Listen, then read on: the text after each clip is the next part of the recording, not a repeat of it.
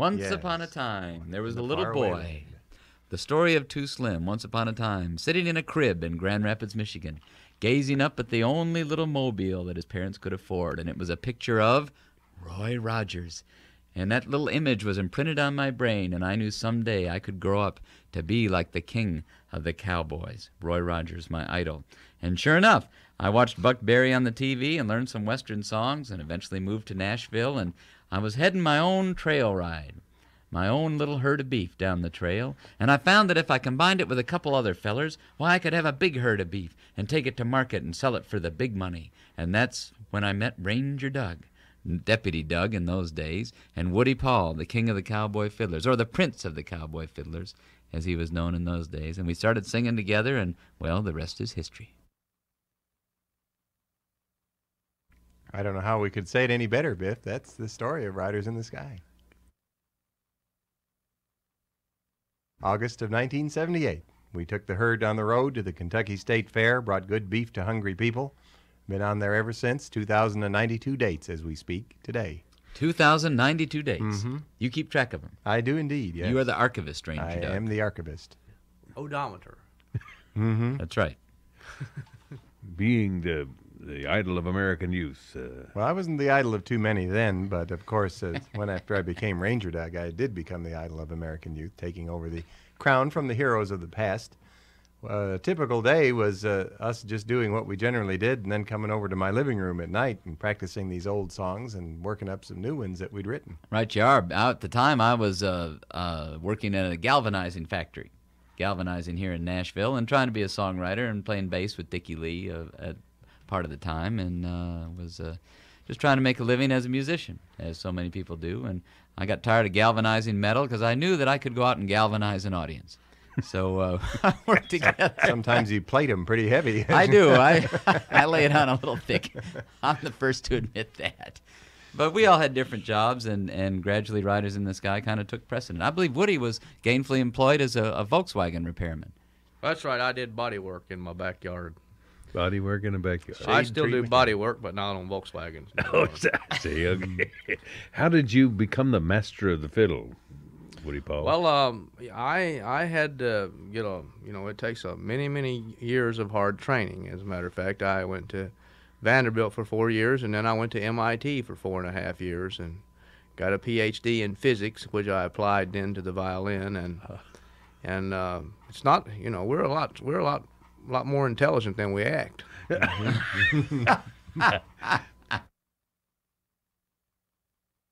But was that the fiddle, the violin? Did you have training as a violinist or a fiddle Actually, player? I'm entirely self-taught. Are you really? Yep, never had a lesson.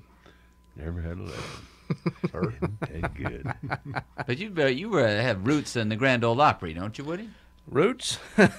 Roots? I don't know. I grew up around here. I grew up in Triune, Tennessee, about 25 miles south of the Grand Ole Opry, and listened to it all the time. My early heroes were all the Grand Ole Opry stars. I'm listening to it on the radio out in Triune. And I would come into town every weekend when I got to be about 12 or 13 with Sam and Kirk McGee. Is that right? And hang out backstage at the Opry. So I kind of grew up with the Grand Ole Opry. We wanted to sing cowboy music, Biff. We wanted Right. to sing old time cowboy music. It was beautiful, interesting music, and we were all a little burned out, if I can say that, on contemporary country music at that time. This was in the late '70s, and we were interested in a more traditional acoustic kind of sound, and we were interested in the images of the Old West that we'd grown up with, and that spoke to us, that meant a lot to us emotionally as well as intellectually. And we were interested in playing that kind of music. It was interesting and remains interesting to the musician in us, and as well as the poet in us. I would think the images of the wide open spaces, the images of the mountains on the horizon, the free life, the working cowboy, the good guys, where there's a clear right and a clear wrong. It's not how it is, in real life. But it's fun to play in that kind of philosophical sandbox. Ranger Doug played in a Litter box. historical sandbox for a while. Yeah, I was down there in the historical sandbox and had a wonderful time learning a lot about the history of the West and Western music and country music of the golden age. And certainly it's always been an interest of mine ever since I was a kid, and gave me the opportunity to learn a lot more about cowboy music and the great performers like Jimmy Wakely and Eddie Dean and all the Sons of the Pioneers and people like that who had a lot to offer. And I got to play around in that and learn a bunch of it. And I like to think I put some of it to good use. A lot of stuff buried in that old sandbox. There are, yeah. Mm-hmm. Well, we could talk about records or the TV show or the radio show. Well, you know, Biff, we couldn't have made it this far without some of our great sponsors, including Deadwood Darlene's Prairie Lubricants. Mm-hmm. Perhaps we could have a word now from Deadwood Darlene. That's a good idea. Friends, all this chilly weather caused your herd to be troubled by chafing and galling. Have they sold up in a corner of the corral and become cantankerous over little things that just didn't seem to matter before? Well, what you may need is Deadwood Darlene's new Udder Butter on a Rope. Slim, why don't you tell the folks about it? I'd be glad to, Woody. You see, you merely tack udder butter on a rope to a pole in the center of your pen, suspend the business end about 15 inches off the ground, and wait for the doggies to discover it. Within seconds, its soothing, calming action goes to work, relieving discomfort and, of course, stress. Yup, udder butter on a rope. It changes to... Yes, that's Deadwood Darlene's new Udder Butter on a Rope, a division of Darlene's Lubricants, the official lubricants of TNNR. And now, back to Biff Collie. We've always been a working cowboy band, Biff. We've done 200 shows a year since about the get-go, haven't we, Ranger Doug? Sure has, Slim. We've always been, it's always been a word-of-mouth kind of experience. We've done everything we've done pretty much without a hit record. We were on a small label, made 7 albums, and then we've been on MCA for the last 3 albums. In fact, we're just working on the 4th one right now for them. But it's been a word-of-mouth thing. People see us and they can't believe it. There's grown men up there in big hats behaving this way and singing this sweet Western music. So they tell their friends about it and they bring their kids, and that's sort of how it's evolved. It's really been fun. It hasn't, as I've often said, it hasn't been a rocket to the top. It's been more like a hot air balloon, just sort of slowly gaining altitude every year is a little bit better. It's really fun. Until finally we could appear on Audiobiography, the story of Riders in the Sky. Kind of a career highlight for me, I know that. I'm ready to pack it in after this. What about the Opry? Remember your first Riders in the Sky's first appearance on the Grand Ole Opry? The first appearance? Sure, I remember it. It was 1978, wasn't it? 79, I believe. 79. It was early. We guested on there about 25 times, and they finally asked us to be members. We joined in June 19th, 1982. Right. What's more interesting is the first disappearance Oh, on really? the Grand Ole Opry. You know, like when 2 of us are there, and where's the other guy? He was here a while ago. There's some very interesting little stories about that. Well, let's hear one of them, Woody. Yeah, that's your one. Well, I remember one time, wasn't too long ago. What was the last one that Ranger Doug didn't make? He happened to be out in the park with his children. or what? something. He was out in the park and he missed his wake-up call. He was taking care of the stock. Well, the stock comes first. Right. Absolutely. But we were introduced on the Opry by the great Ernest Tubb. It was, of course, late in his life, and it was a real thrill. I still have the tape of him introducing us on the Opry as members for the first time. June 19th, 1982. What a thrill. The Texas Troubadour.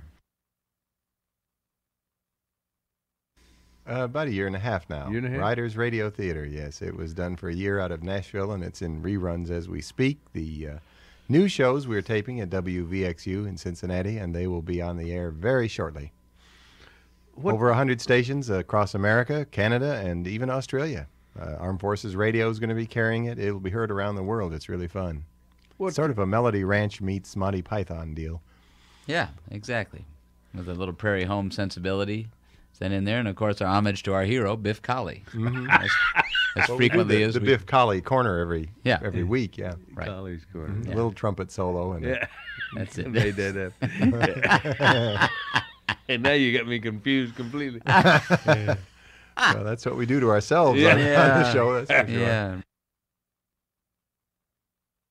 Riders Radio Theater. It's really fun to do. It's fun to write it. It's a pretty carefully scripted show. How do you plan it? Do you sit down together and say, let's see, what are we going to do first? Yeah, or- that's exactly what we do. We've evolved a format sort of in the first year, and now we're just kind of poking holes in the format and having fun with that. And we have guests on. We just had Marty Stewart on, and we have all different kinds of coming acoustic up next week? musicians. Garth Brooks was on it. Had a bunch of big people. Nashville Mary Bluegrass Chapin Band Carpenter. and Alison Krauss, I think. Well, we don't want to forget back in 1983 when the Nashville Network went on. We had a show on there for about 3.5 years called Tumbleweed Theater. Did 3 years of episodes and another year and a half of reruns. That was a lot of fun. We did 78 or 76 shows. I don't remember Ranger Doug, but it was a movie show, wasn't it? Yeah, it was a 2-hour show, or it's an hour and a half. I can't remember these things. Anyway, we showed a movie, and in between all the commercials for Christy Lane 8-track tapes, while we had a big deal about, we'd introduce the movie, talk about the star, and do little skits, and that's where a lot of the characters that we first developed there are the characters who are such superstars today over Riders Radio Theater. People like Side Meat, the old camp cook. Maybe Side Meat would come up and say a word for us.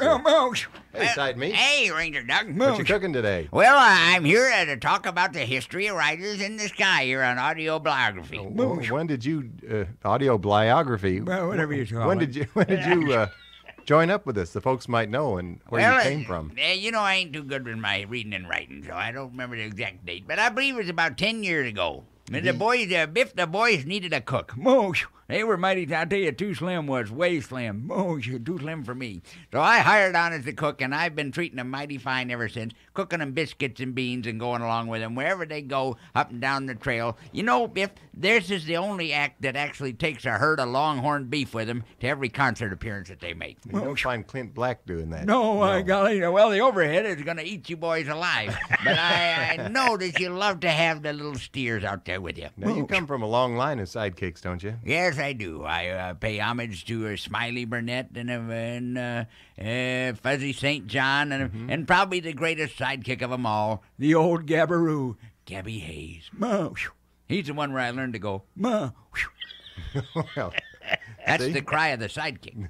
I thought you were just hawking into the microphone. No, there. no, that's it. Moosh. That's the sound the sidekick makes in all the old westerns. At some point in every old western, the sidekick will go. Moosh. I don't know why. I don't know why. But they'll do it. Are you really related to Sir Francis Bacon? Hey, he's very distantly. Yes, I am. One of the historical meets. One of the old meats, yes. And there's USDA meat, the great government hero, about lunch? war hero. Lunch meat. Well, he works for the school system now. And we don't talk about him. Mystery meat, the great sleuth. Detective, yeah. But it's been a pleasure, and I'll tell you anything you want to know about these boys. I'll be glad to tell you. Side Meat knows the inside story. He's seen it all from the back of the wagon. Moo in the back of the herd. Moo. Side Meat, give me a historical background on Woody Paul. Woody He Powell. seems a little bashful. Well, Woody Powell is a shy type. By golly, you got to draw him out and then quarter him. No. You got to know Woody to appreciate him, and I'm still knowing him. No, Woody is a lad from Triune, Tennessee. Very close here to Nashville, and his roots are at the Grand Ole Opry, I believe. He learned to play fiddle and banjo. His father's quite a well-known banjo player out in Triune Way, and Woody is Ranger Doug's a banjo lover. And, that was a little commenter. But Woody was raised around music and country music, and Woody is one of those guys that he can pick it up and play it. You know, I'm talking about a stringed instrument now. He can pick it up and play it, and it makes me sick. You know, because I can play the harmonica and play Polly Wolly Doodle, and by God, I'll go against any sidekick when it comes to Polly Wolly Doodle. But Woody will pick up a mandolin, a banjar, a guitar, a fiddle, anything, and by golly, you give him about 7 weeks to practice, and he'll play something really beautiful. Moosh. But then he had to be educated. Roy Acuff gave him a fiddle when he was graduating from high school. And Roy said, go to school. Moosh. Says, I've heard you fiddle. Go to school. Moosh. No. So Woody went to school, and when he was done with school, he came back to Nashville and became Woody Paul. Moosh. Very good, Side Meat. What Yeah, do you thank think? Woody, is that a pretty accurate description of your background? Well, yeah, absolutely. That's a good job, side meat. Well, thank you, Woody. See? Might make him the official spokesman of the group. He's doing so well here today. And I'll be glad to. I'll tell the story about you if you want. Uh-oh. Sure, go ahead. Ranger Doug, Yes, sir. all millions of American youth are enamored of your style. Not to your mention the looks. housewives. And, of course, that's another story. Yeah. Ray. That is For another show, yeah. Audiobiography After Midnight. Yes. The true story of Ranger Doug. Yeah. Tell us the true story of Ranger Doug, the idol of American youth, would you? I don't know. I'd almost rather have Side Meat do it. He's doing such a good... I'm interested to hear what he'll have to say. Yeah. Go ahead, Side Meat. Well, all right. Throw him in. Ranger Doug was born in Great Lakes Naval Station, the son of a Navy doctor. Aye, Several years ago. A few. And Ranger Doug grew up at different places around the country. And in his formative years, he was in Southern California, listening to Sheriff John on the TV, who was a big local country western celebrity in those days. And Ranger Doug Sure do. Ranger Doug would run home and drink his milk and put on his badge. Put another candle on the birthday cake. He's just putting another candle on the birthday. Boy, there's been a few, haven't there? Oh, Whoa, the last one looked like a bonfire. and then Ranger Doug went to Michigan and became highly educated there at the fine university they have in Ann Arbor, probably the finest university in the world. And then he came down to Nashville and went to work for your Hall of Fame. And but he had a burning desire, Biff. He was happy as Deputy Doug, but he had a burning desire to be a hillbilly superstar. He had a desire to strap on that guitar and get on the Grand Ole Opry. And by golly, that's what he's done. So it's a lesson to all the little buckaroos and buckarettes out there that if you have a dream, just stand there and do it. And pretty soon someone will pay you $5 or $10 to hear it again. Listen to that beautiful yodeling. Side Meat, do you have any other friends that travel with the Riders in the Skies entourage? Well, there's a whole raft of them that are liable to show up, depending on the area of the country that the boys are in. But, yeah, we have two jaws. We actually have a dead horse that... Should we get Two Jaws up here? I don't see why not. Is he here? He is. You saw Two Jaws. I know you're a fan of the old movies, Biff. He appeared in over 2000. Really? From silence up to early TV. He died in 1953 or 4, and he's been retired in Death Valley ever since. He's kind of on a comeback tour. Two Jaws. Yeah. Come on in. The 4th or 5th smartest horse in the movies is what he was known as. Thanks very much, Ranger Doug. Great to be here, Biff. How are things down in Death Valley, Two Jaws? Slow. Real slow. Not this slow, but real slow. It's great to be here on Audiobiography. It's because I can actually end mine. I have the complete autobiography right up through my death and all. A lot of the stars can't say that. You're one of the few dead stars still working. Yeah. Well, actually, I'm working. I'm back on the comeback trail with Riders in the Sky, pressing the flesh out there, just like back in my heyday. My heyday. See, this is a dead horse here, folks. This is kind of a visual. It's a visual thing. I haven't come back as a comedian, I can No, tell. Right. Yeah. Tough to come back and die again on TNNR. Well, one thing everybody wants to know about Hollywood in the old days and all the great animal stars is the wildlife. Is it true? Was it that wild? Life in the fast trail. Unbelievable, man. I spent my share of time at the Betty Ford Clinic. Really?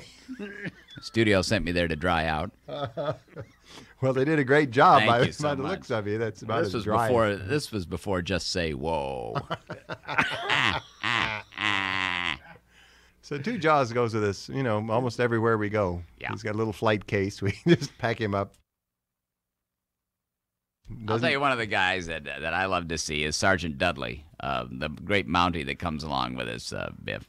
Sergeant, I wonder if he's here. Is Sergeant Dudley here? I'm always here. I've come to get my man, eh? Wow, it's Sergeant Dudley of the RCMP. Yes, I am. Welcome to our country, Sergeant Dudley. Thank you. Proud to be here. As you know, I'm distantly related to Ranger Doug. You are his Canadian cousin. I am indeed, and I'm down here on a foreign exchange tour, eh? Well, we had to increase the Canadian content of TNNR. That's right. And this is a real thrill to have you on the show. It's a thrill to be here. I hated to leave little Nell and my horse together, but still, I come your way Well, I'm to show you the Canadian way, eh?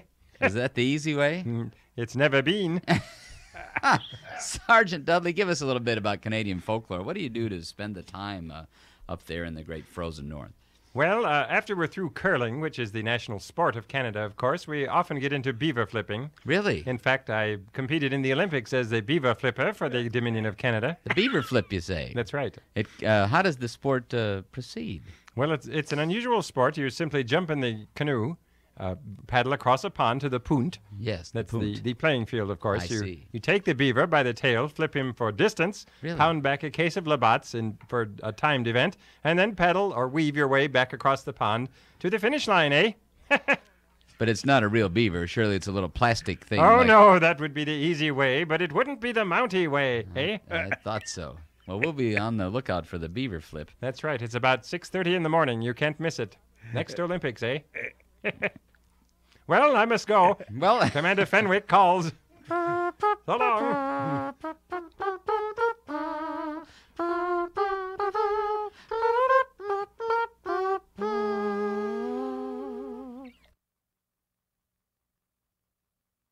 Sergeant Dudley. He's a case. He's a dandy. That red coat, but knock your eyes out. boy, he's something, isn't What a grin. Yeah. he? Yeah. Front But of we a also 58 have Buick. an aspiring country singer who, this is, I understand, going to be his first appearance on the major He's media. been aspiring since about 1954, hasn't he? He certainly has. How about a big hand for Drywall Paul? Let's bring him in. Howdy, y'all. I wish they'd Right to be here with you. Great to see you, So Dry. listen, Biff, you Mr. Collie? Yes, sir. I'm mighty pleased to meet you, Mr. Collie. You know, I got a little, got a new little single here. I thought maybe you might be interested in. You can't come on and but, bring your own record. well, This is Riders in the Skies autobiography. You can't. Well, I just thought that Mr. Collie might like to have it just take with him. You Well, know? what label is it on? Oh, it's on the Skill Saw label. The Skill Saw label. This is your own. I'm guessing this is your own label. Oh Would you- no! It's a big outfit. This is my first record in quite a few years. It's called "You Broke My Heart, Now My Suits Don't Fit." Well, Nice title. Yeah, I think it's gonna be a big one for me. is there flip side? Sometimes the flip side is the big hit. Remodel home, remodel heart. So flip side. I look. Both sides are real good. I'd like to hear that. Maybe we could talk to your manager. I know he's. Do you have a Working it. manager, Drywall? Yeah. he's- Oh yeah, I certainly do. Yeah, he Works at the travels along. donut He's shop, Got a doesn't nice he? pet cat. I like that little kitty cat he has all the time. Meow meow. Drinks a lot of milk though. Do a little bit of your song here, Drywall. Let's hear. There's a little. I remodel my home, dun, dun, dun. I remodel my heart, dun, dun, dun, dun. Of course, I had to have my band with me, you know. But You You have a but band? I fired them. You Go know. something like that, though. There's a bunch of bad guys. One of them, when I was in the things y'all not to bed into, I couldn't handle it. No kidding. Wouldn't wear a hat on the stage, you know. Oh. Well, you got to wear a Like hat. that. I know you do. Yeah, You got to wear. the only way.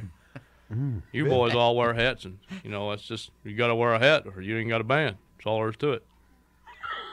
Well, that's right. Beautiful. I mean, look at him, Clint Black. I mean, how many of those guys you see that don't wear a hat? You know, Ricky wear Van hats. Shelton. that's right. There's a hat They all man. wear George hats. Strait. Ernest George Tubb. Strait, Ernest Tubb. Everybody's a success wears hats. I got a great Hank big Snow. one. Well, that's a toupee, but it's. but, it, Still, He wears still a a head different one cover. every day. but it's like a hat. He used to wear a hat, before he wore a toupee. I know it.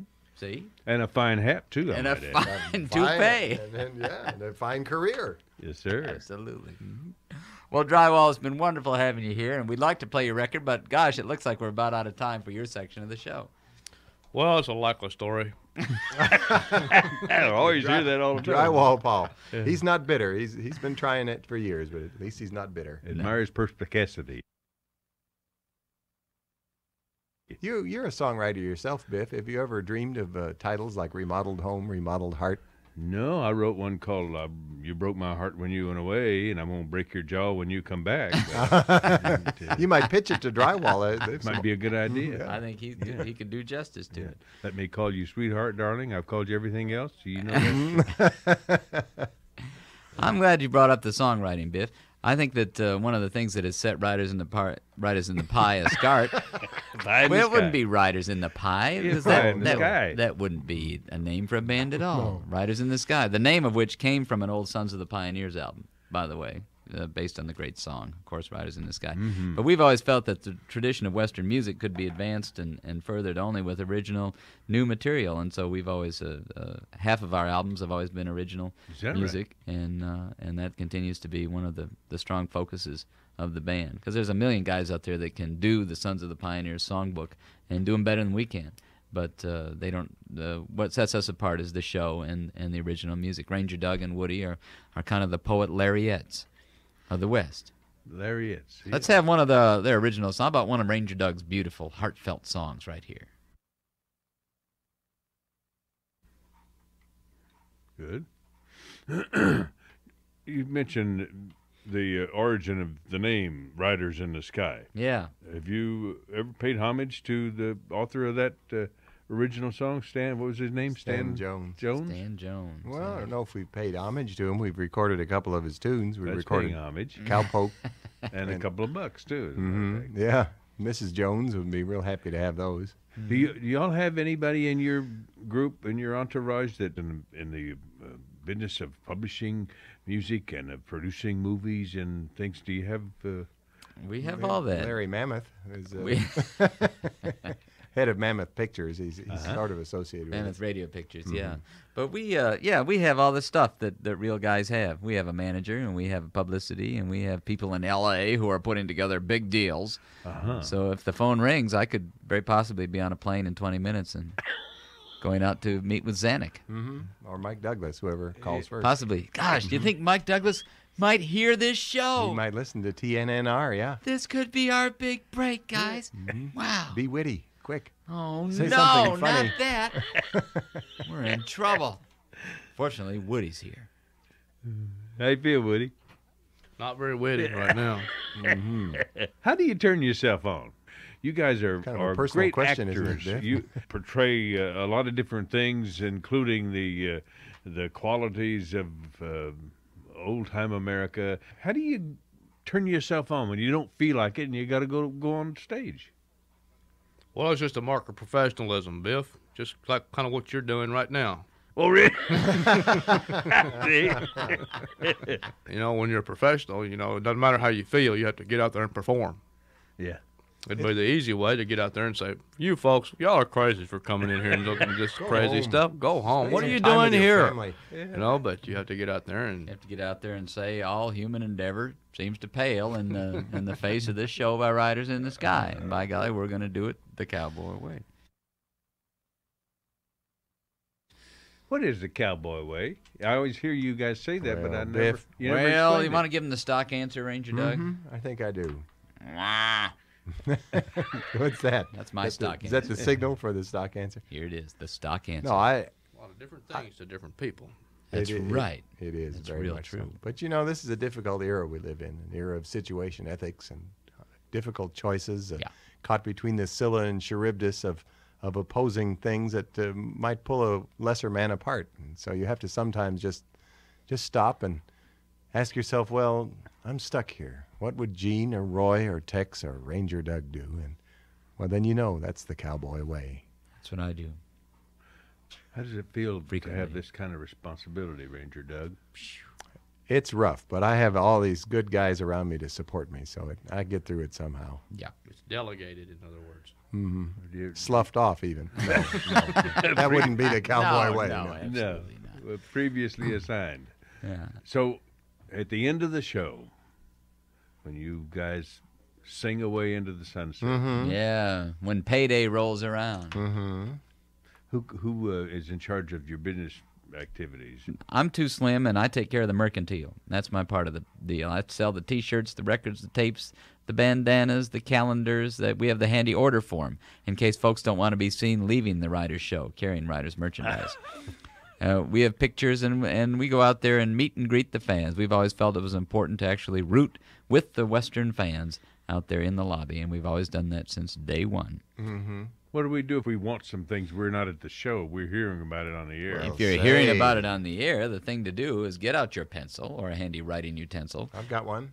All right, Ranger Doug, prepare to write. 2 Slims Mercantile. 2 Slims Mercantile. Post Office Box 277. Box 277. White's Creek.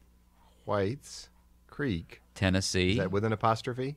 That is actually without an apostrophe, interestingly enough. At least the way they spell it at my post office. I'll take that off then. Tennessee. 37189. That would be 3718 and 9. That would be correct. Okay. So that's how the folks can find out about all the Riders in the Sky memorabilia. Everything from cacti to calendars. Wait a minute, I want to write that down too. What No, is don't it? worry about it, Woody. Don't worry about it. Well, Your I got check's the in box the mail. I got the box 227 Whites Creek, but what was the zip? Tennessee 37189. So anyway, that's my part of the operation. Too Slim in charge of the mercantile. Ranger Doug, on the other hand. Oh, What do you do, Ranger? what does Ranger Doug do? Ranger Doug sort of coordinates, does all the public relations stuff, for everything from all the Christmas cards that Slim doesn't get to most of the interviews and things, and sort of the public figure and organizer for Riders in the Sky.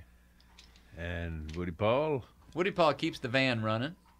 Keeps us running down the road. That's what that PhD is good for, to understand about carburetors and injectors and stuff like that. And he's a happy man when he's dealing with a clogged injector, boy. Mm-hmm. And also the books. Woody Paul keeps the books. Riders Radio. Can we talk about a competing radio station on here? That's a Public non-profit radio doesn't organization. compete with anyone. That's Public right. radio. Public It is radio. Public radio. In yeah. a class by itself, and that's where you'll find Riders Radio Theater. Why don't you tell the folks the format of the show too, Slim? Well, let me tell them where they can find it here first, Woody. It'd be down at the left-hand side of your FM dial, somewhere in the public radio ghetto that they keep down there. In the, What do you mean by that?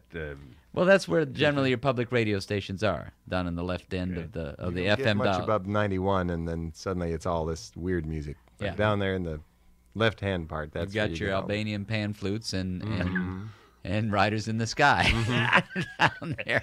But it's the cowboy way. Absolutely. It's a half-hour show of high yodeling adventure with the great border announcer, Texas Bix Bender, the voice that sold 1 million baby chicks. And we have Riders in the Sky, and we have funny commercials and lots of great music and a searing, emotional melodrama with yes. Riders in the Sky pitted against the evil Slocum. Right. I was wondering when you'd get to me. What about my sidekick, Charlie? Yeah, boss. Somebody's arm you want me to break? Not now, Charlie. Not yet. I can't wait. Right. See you next week on Riders Radio Theater. Sure, boss.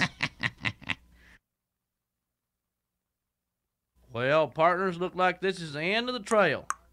Thanks for riding with us these past 2 hours while we've told our stories and sung our songs. Could just ride off in the sunset without saying goodbye, but it wouldn't be the cowboy way. Meet again. Happy trails to you. How do you close Riders Radio Theater? With our theme song. With our closing theme song. Every week we sing So Long, Saddle Pals. So long, saddle pals, it's been so good to see you. Farewell, saddle pals, we really hate to leave you. But the dogies are lowin', roundup time is nigh. A prairie moon is calling from a starry western sky. So farewell, saddle pals, our parting brings us sorrow. On down the trail, we'll find a bright tomorrow. Keep those faces smiling round your home corral. So until we meet again, goodbye, saddle pals.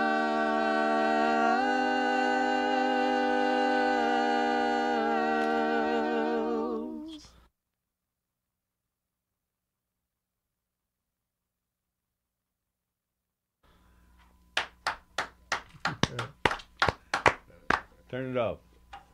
Could we get you to say, all of you in unison, hi, we're Riders in the Sky, and welcome to our audiobiography. Oh, yeah, for openers. Okay. Each name? Yeah. So I'm Woody, and I'm Paul, and I'm... Okay. Yeah, and we're Riders in the Sky. Welcome to our audiobiography. Okay. Mighty fine and a great big western howdy, I'm Ranger Doug. I'm Too Slim. And I'm Woody Paul. We're Riders in the Sky, and welcome to our audio biography. Okay, could we get one of those where I'm Too Slim, and I'm... You want to go around. Say, I'm Biff, I'm Jack, this I'm is our Pete. audiobiography. This is our audiobiography. Okay. Biff, Jack, and Pete. Let me give Riders y'all in an the Sky, example. our audio. Okay. Are you ready? Ready. Howdy, y'all. I'm Woody Paul with Riders in the Sky, and this is our autobiography. Audio. Is that what you wanted, Yeah, See, I understood what he wanted. sir? audiobiography. Okay. That's what the degree comes in for. Okay. We'll try it again then and say the word right. Howdy, y'all. I'm Woody Paul with Riders in the Sky, and this is our autobiography. Why don't we just go around each one and do Okay. the same thing? Howdy there, saddle pals. This is Ranger Doug with Riders in the Sky, and this is our autobiography. This is Side Meat with Riders in the Sky, and this is our autobiographer, Murphy. Howdy, Saddle Pals. This is Too Slim with Riders in the Sky. This is our audio biography. Great. Good. Okay. All right. Thanks, sirs. Thanks, Some Biff. fun. Thanks.